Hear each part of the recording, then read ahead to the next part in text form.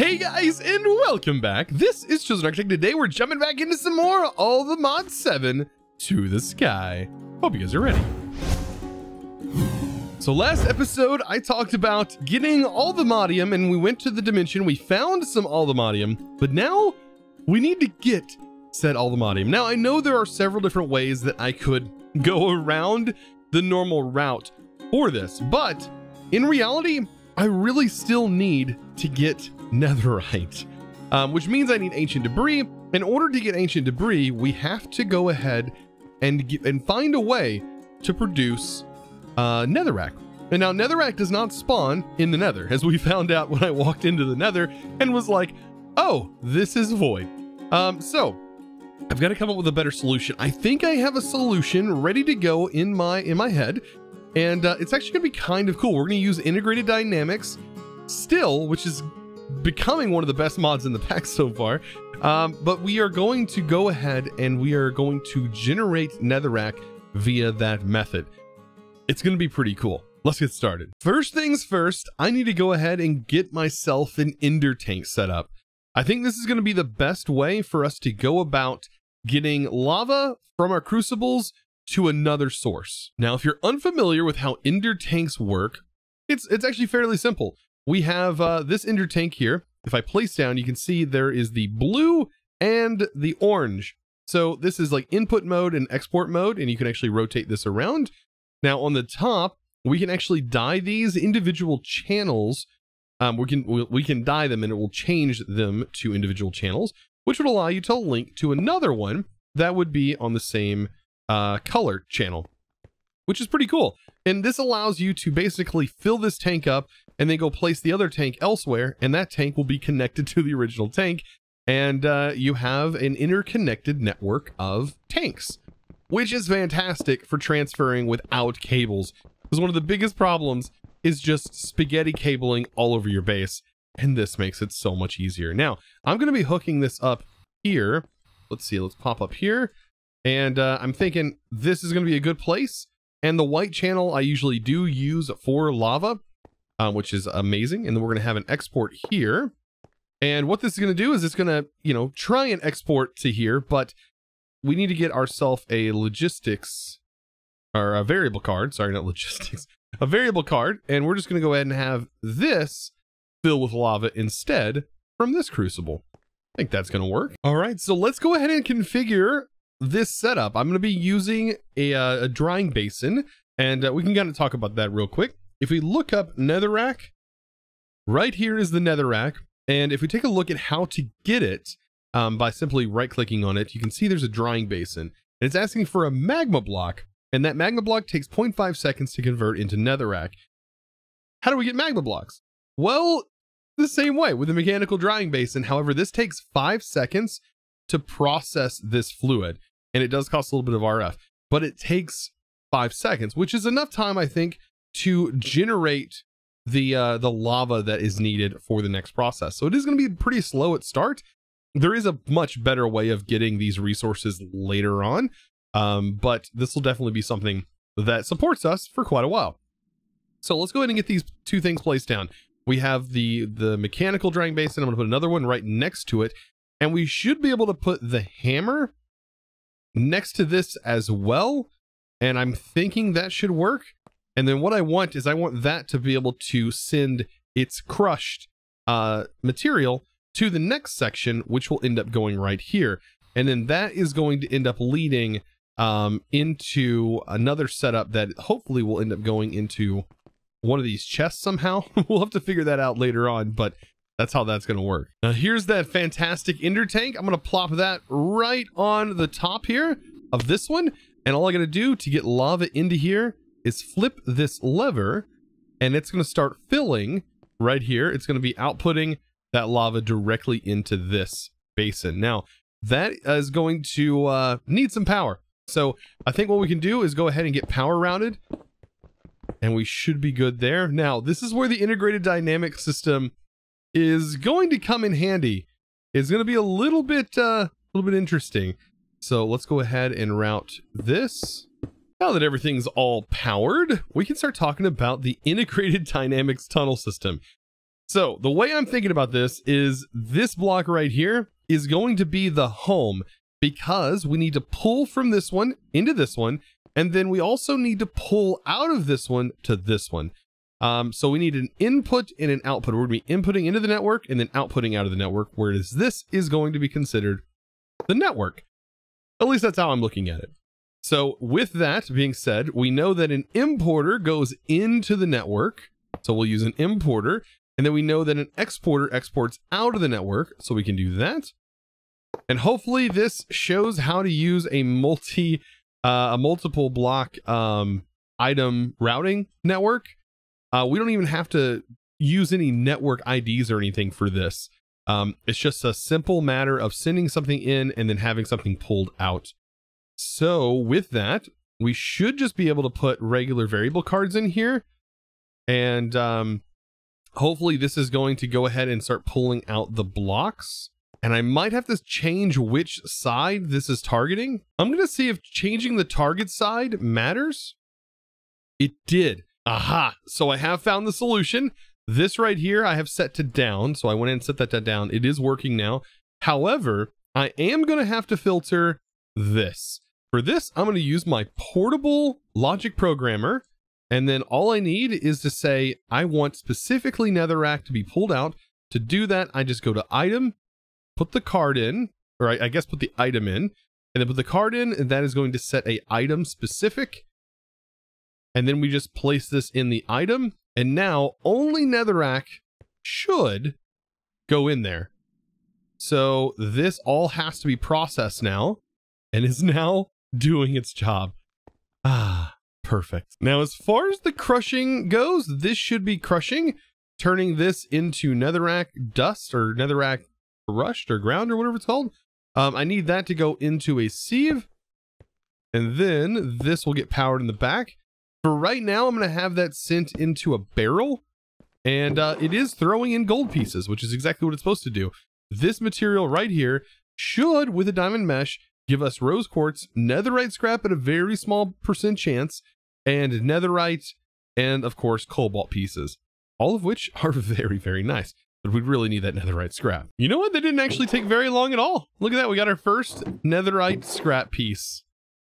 Just like that. However, we do need 4 of these in order to actually make use of it. Now, while that's working on its process and we're working on getting ourselves some scrap, let's focus on some other things, like how about more spells? Spells that'll help us travel and traverse the Twilight Forest a lot easier. I think this is going to be very, very nice. However, to do it, I am going to need a few things. I'm going to need bounce, which is slime balls, pretty easy to get. And then I'm also going to need eventually launch once we end up getting access to rabbits. But the main one is a leap. So you can see it requires these essences. Now the essences, this one's pretty easy for me to make. I can easily make that one, but this one right here requires milk. And how do I go about getting milk if I don't have cows? Well, there's an interesting way of doing that. All right, now hear me out. You are going to need yourself an atomizer. And then you're going to need to fill this with some water. This is going to start producing H2O, water. We are going to be using alchemistry to make milk. Could you imagine making milk a chemistry way? I bet that milk, I don't know. It just seems really odd. But we're going to do it. We're going to do it. We're going to create milk out of leather and bone. So over here in the dissolver, we need to, of course, throw some leather in. The leather is going to generate protein. And literally to make milk, we just need to give it a bucket, some protein, a little bit of calcium, and then water. And this generates a bucket of milk. However, getting calcium is a little bit more complicated because if we feed this bone, that's a good way to get calcium. Also, andesite has a little bit of calcium in it as well, along with all kinds of other stuff. But the main way that I want to get it is with bone. So if you take a look at bone, it's not right there in this, but it does turn into, I'm not even going to say it. It turns into this, and then this can be broken down into calcium. So with milk selected, let's go ahead and put this in here. Bam, bam, there we go. And milk is our process. Huh. Find a cow. Go milk the cow. Profit. Science. That's what it's about. Science. Who needs a cow anyways? So I'm working on the crafts that I need for the speed that we are going to get. And man, those things that the things we're about to unlock, are going to make travel so much faster. You're going to see this mod can be pretty powerful when it comes to movement. By the way, this is why I was so excited when I got that wilding kill. The multiple wilding kill and ended up dropping these wilding wings. Oh, it was so nice because I knew this was going to be a thing that was going to end up getting crafted shortly in the playthrough. Now, if you remember the past video, I did show you a method for getting slime balls using the combiner, and this was before we had access to mushrooms.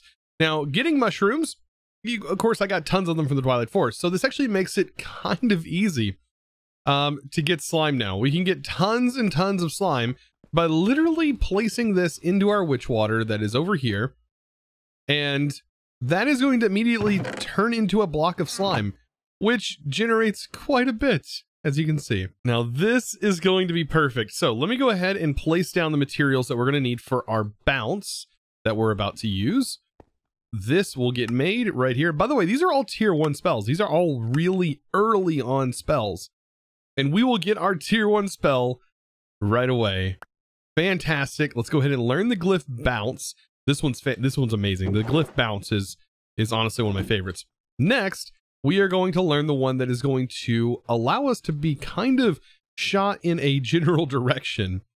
So let's go ahead and do that, which is also tier 1, which is called Leap. This is basically a slime sling. I know we have access to a slime sling, but this is a better version of a slime sling, I think. So with those learned, let's open up our spell book. So on 8, let's go ahead and do this. We'll say self. And we are going to automatically throw our self leap with some amplifies. I don't know how many yet, but I'm going to throw bounce at the end as well to make sure we get the bounce effect. And we are going to call this, let's see, swoop. Because it's going to shoot us up in the air. And if we use this, you notice we get some pretty darn good movement, and it is just like a slime sling. I think this is going to be best shown off though in the Twilight Forest. This is just one cast of this. Doesn't use a whole lot of mana, but my goodness, does it allow us to fly. Now the bounce prevents us from taking fall damage, and that is wonderful. It allows us to get to these hills incredibly quickly. And oh, that reminds me, we should probably make a map. And while we're back, we should have the ability to make our netherite pick, which is going to allow us to break through this material. So looky there, I have 7 netherite scrap. We're also building up nether quartz this way, which is great.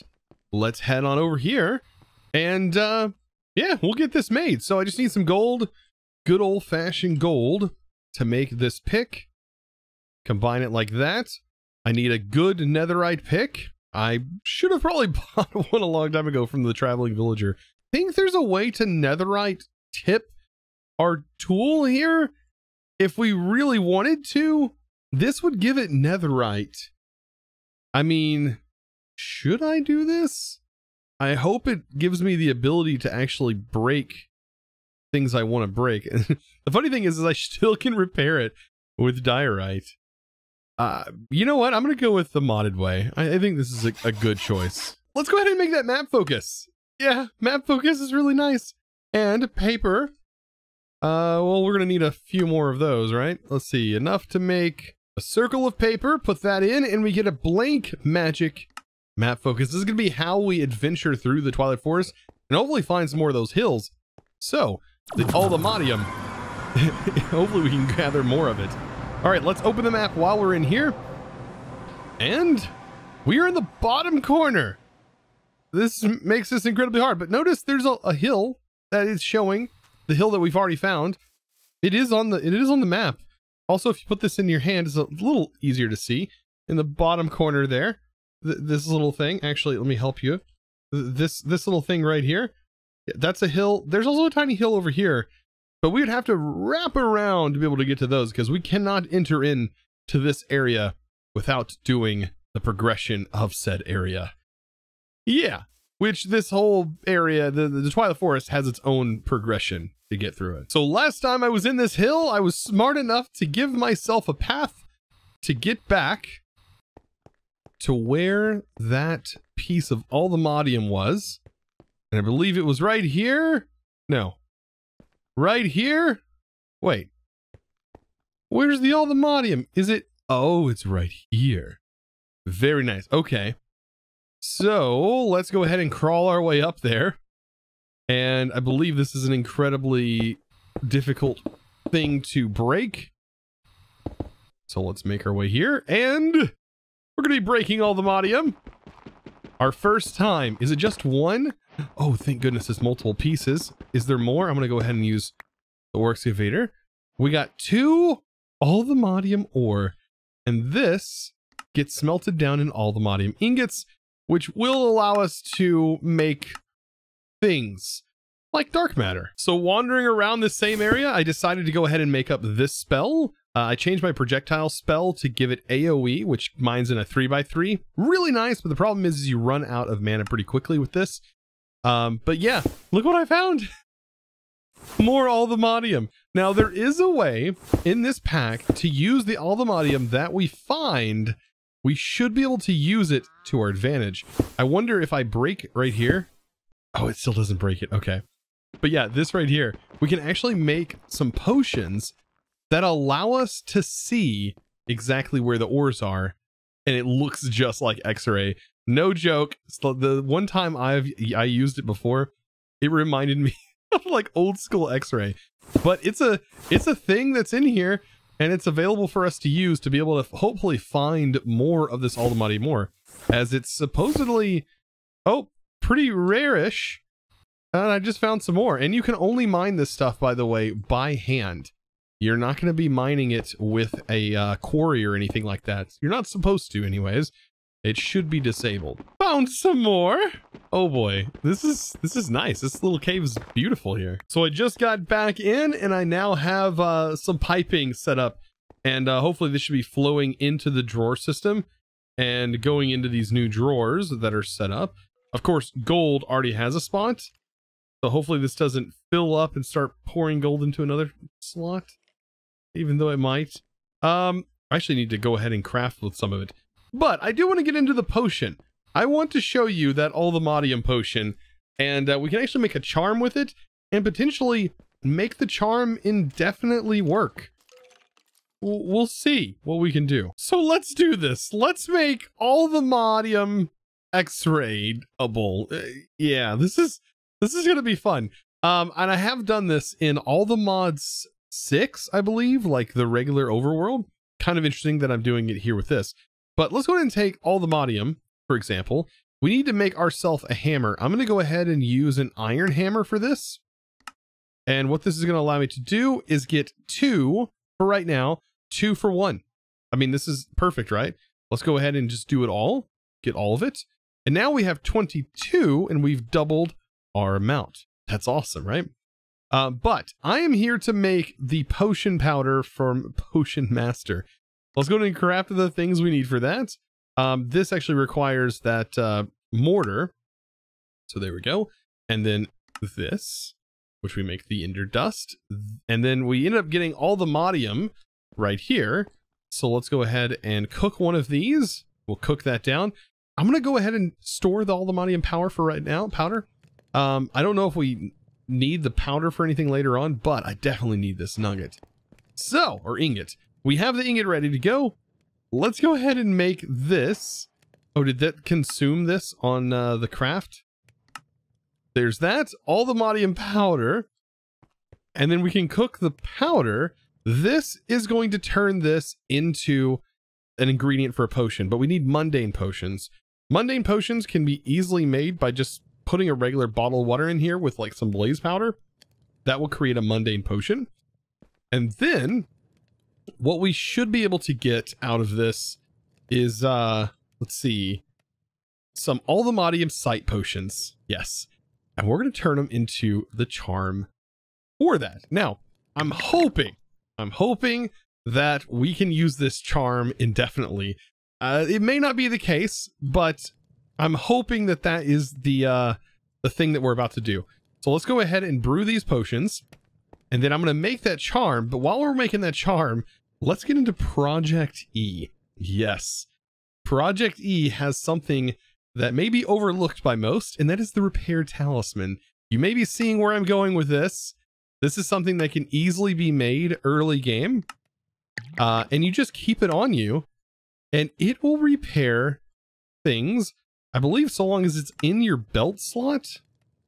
Do we have a belt slot? Surely there's one somewhere right here.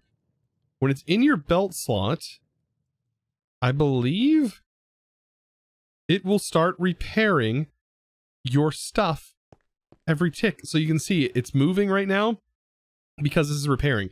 If you actually want to see it, you can hit F3 and H to show tooltips, and you can see how it is repairing it 1 durability every tick, it looks like. That is awesome. Not every tick. I mean every second. If you're going to look at it, it's every 20 ticks. But yeah, restoring 1 durability. Look at that bad boy. Now, this potion is done. And now we have all the Modium site. Let's put this to use and make this. Oh boy. This is the charm, which basically allows us to see. And if I right click this, it's going to start consuming some durability, I believe. And then when I'm done, is this going to be repaired? It looks like it's on like a blacklist to be repaired. Darn, I was really hoping that would work. Later on, we might be able to make these absolutely unbreakable by using an Eternal Stella, so long as we find Stellarite and we make this incredibly awesome Forbidden Arcanus Forge, which is quite an interesting sight. So here I am. Should I activate it? It's activated. I may have found all of it that was available. Don't know if it has to be in the charm slot or not. But as I move around, if we get close to it, it should show some like borders that are definitely Xrayed. Xray-like. Look at that. Oh, that is so powerful. That is so powerful. Okay, I'm going to turn this off because there's literally ore right here. So to change this, make sure that I have my mining on. And right there it is. Just like it showed. Oh, this is powerful. I mean, honestly, so long as you just get one, you can make like several minutes worth of potions here for this. And unfortunately, like this will last a while. I just don't know if it's worth all of that time, because it does have two, I don't know, unless it's a combination of 2 minutes and 30 seconds worth. So yeah, I'm going to continue to break because there was more up here. Yeah, as you can see, there's the other one. Oh, this makes, and you can do this for all ore, by the way, not just Alchemodium. So with the current amount of Alchemodium, I may have the ability to prepare myself for an adventure to come in a new dimension already. This armor is kind of crazy. So I can actually make this armor on its own. Look at its stats. Plus 125 armor toughness, 12 knockback resistance, and plus 10 armor. This is the base. And you also get water breathing. And it says no fall damage from flying with the elytra, no crash damage. Piglins also become neutral and it's indestructible. That's just this. The armor is just one part of it. If you take a look at the swords, that's where things get kind of out of hand. The swords use this plate, and even the pick does 57 damage on its own with just this pick. If you take a look at this, it does 59 damage. This does 57 damage. The swords are crazy. Not to mention, I believe last time I had used this mod, the enchantability was kind of awesome on these as well. They had really, really high enchantability. Should I make it? I don't know. It's It's really nice. Find out how awesome this armor looks. You're gonna have to wait till next episode because we are gonna be diving into a new dimension and hopefully finding even more exclusive ore from all the mods. Oh, there's so much cool stuff to come. I am so excited. Guys, click that subscribe button if you want to stay following these videos. So whenever I do publish a new video, you can be assured that you'll get one in your notification box. Man, it feels good to be all the modium rich. Look at that. We can just toss it all out. I'm like fanning money around. Look at this.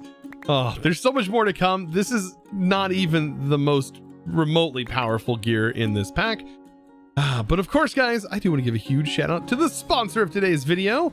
And that, my friends, is going to be a huge thanks going to Justin Nobody. I love the name. Thank you so much for your amazing support over on the Discord, becoming a Discord premium member and supporting this content. Thank you so much. Now, another way you can support this content is by clicking that subscribe button and give this video a thumbs up and maybe commenting something down below. Maybe there's some secret you know that I don't know. I would love to hear it. Guys, I'll see you in the next one. And as always, thanks for watching.